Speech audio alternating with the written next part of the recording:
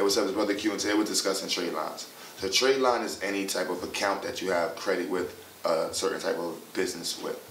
And that's why the trade line, the actual name kind of stems from, business in and of itself. It's a line of communication between two businesses. I fix cars, you sell wrenches.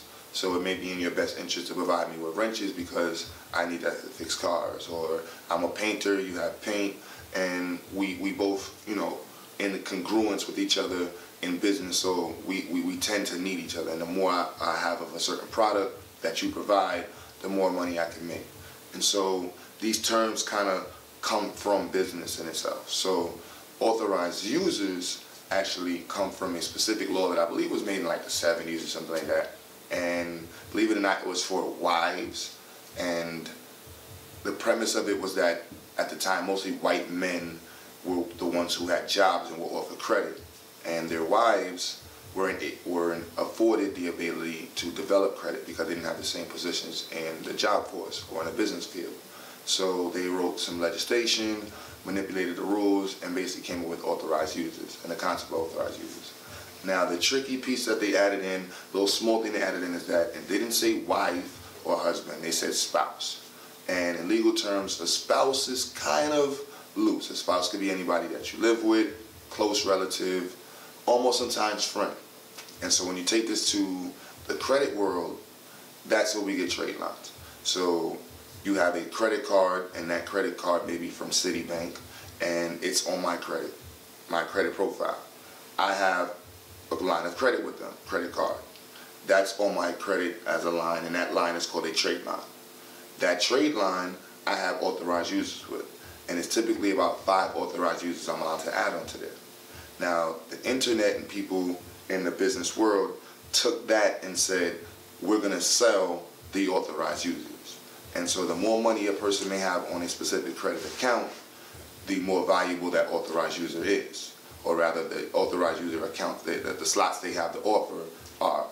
And so if you go online, you type in trade lines, you type in trade line broker, you'll find tons of information about people selling all types of ways of creating trade lines. And I've seen some really exotic ways of people selling and trying to manipulate the credit profiles. And because of that kind of concept of it being manipulation of the credit profile, the banks were forced in 2008 to change their FICO rating, their FICO scoring. So FICO is a Bear Isaac Corporation, something, whatever it means, but it's, you can watch one of my other videos and I go into like the FICO score and what FICO is. But what I want you to know is that FICO was originally just one scoring module. Then in 2008 they were forced to create a new scoring module because they felt that the banks were taking advantage of, because people were unfairly manipulating the credit profiles through the misuses of authorized users. So in 2009 and in 2008 they created an algorithm in which it was able to read and list the types of accounts you have on your profile and separate your authorized users, which forced the people to say to the banks, like, that's not legal. But the banks are like, look, we can't tell who they can already tell who has what on their credit. So what does that mean? So if I have a loan on my credit for $50,000 and I add you as an authorized user, you now have that line of credit on your credit. So when you apply for an account, they're going to see that on your credit and say, oh, they're going to think that you actually are the person that's maintaining an account for $50,000. And they're going to loan you money based off of what they see in your credit. And so when you have someone able to manipulate their profile for these purposes, when they're not actually able to manage or maintain the things that they're applying for, that was the excuse the banks used in 2008 with the mortgage crisis, where they were saying that they were giving loans to people for houses based sheerly off their credit report, and on their credit reports they were seeing accounts that were allowing them to justify giving them these types of loans.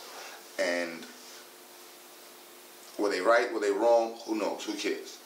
With me, with trade lines, I personally feel that the concept is great, but selling it and manipulating it and not truly developing you is an issue.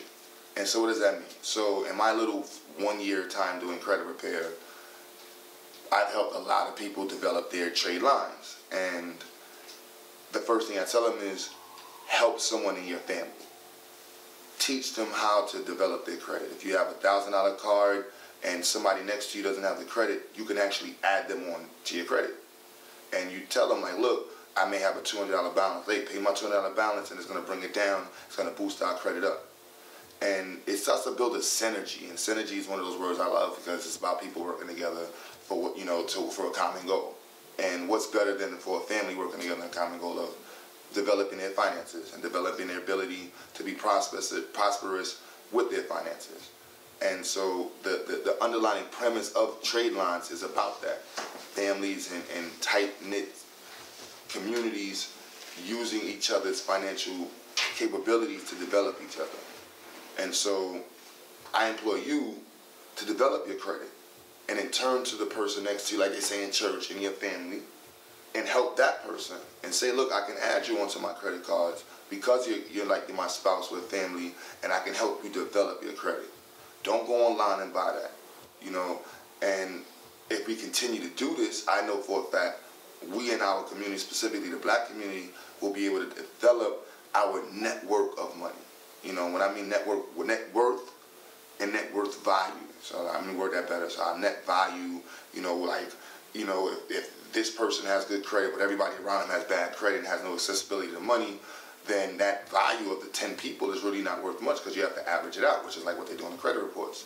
But if the 10 of us all have at least $5,000 worth of available credit, that's 5 other people that we can also help out. And that's a lot of, that the potential within that is very vast. And so that's my take on Tradelines. Now, if you want to go online and buy a trade line from somebody to develop your credit, that's on you. I'm not saying it doesn't work, because that's what the whole concept of it is, to work. Be wise. Don't go in there trying to spend thousands of dollars because you think that's what you need to get to a house immediately. Check somebody in your family first. There may be somebody that you're close to already who has the credit accounts to Tradelines on their profile that they can actually help you.